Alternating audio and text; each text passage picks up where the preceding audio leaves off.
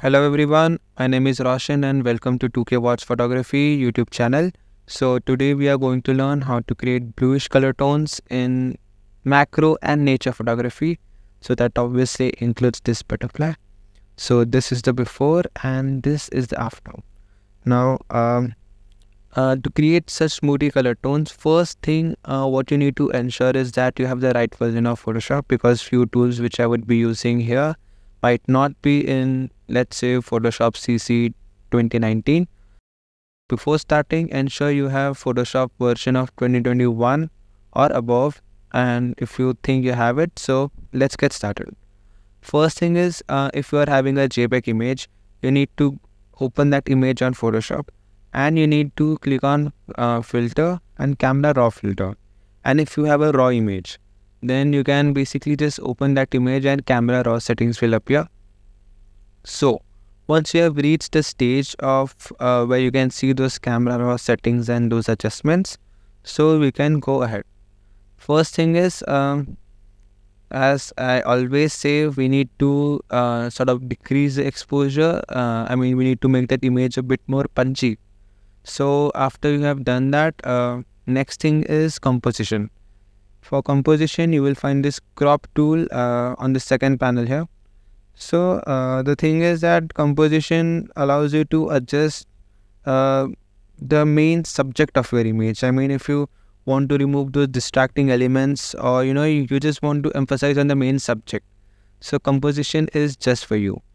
So it can lead to a more visually pleasing and impactful results. So well, it also has its application in storytelling, but I guess that's a topic for another video. So once you have cropped your image, you can again try to select the subject. To select the subject, you need to find this round icon and you need to click on select the subject. In this way, the Photoshop's algorithm will automatically select the subject. It's artificial intelligence inbuilt. And once it has done that, first it may take some time. So we gotta be patient. Now it totally depends on your processor and your RAM and other parameters how fast it will go. But once it has selected the subject, click on this icon to invert it so that we can make changes to the background. Now this is how we basically can adjust all those parameters. So first thing is, we need to decrease the temperature to create moody color tones. Moody bluish color tones actually, I'm sorry. So we need to decrease the temperature, and once we do that, what we need to do is we can experiment with dehaze.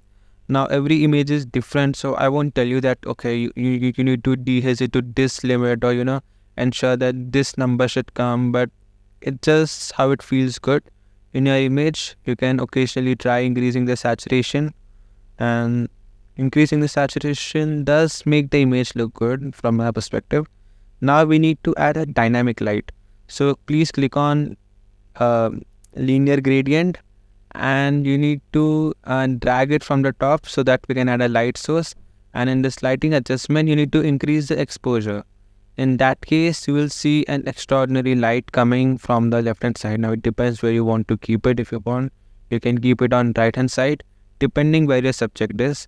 So in this case, I'm going to create another gradient, another linear gradient, and this time I would be decreasing its exposure to create some sort of vignette. And this dynamic vignette does look good. In one part you will see light and in other part you will see darkness. So it looks a bit eye-pleasing from my perspective. So you need to adjust it. You can move it left, right, forward, backward, and you can do any sort of changes. If you want, you can increase, decrease the temperature, exposure, contrast, highlights. It's all up to you. And this time I will open the image. So after opening the image, I'm going to replicate these flowers. To replicate these flowers, we need to go to the quick selection tool, and we need to select that flower. Click right click, new layer copy, and you need to drag it everywhere. After dragging it everywhere, you need to go to that individual layer, and you have to go to filter, and then you have to choose cast and blur. In that case, you need to set this radius. I mean, the more would be the radius, more blurred this flower would be. So after you have done that, you can easily create those blurry flowers, and it will improve the overall look of your image.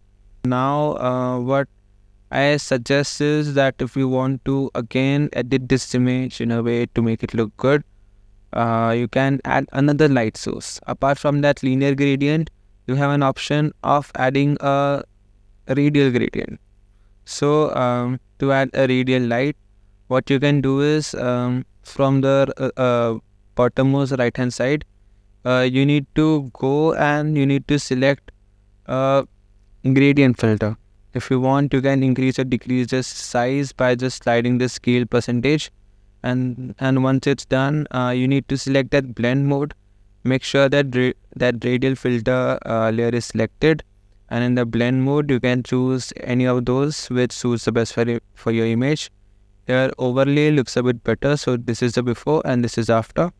So with this in mind, I think now it's time to adjust the colors. So to adjust the colors, you need to go to the bottommost layer and click on selective color, and you can adjust colors of yellows and basically each and every primary and secondary colors. So I would be choosing yellow, and in yellow what you can do is you can adjust this slider to make any color more bright, more intense, more light, or some different shades and hues of that color. You can easily adjust them using the selective color tool.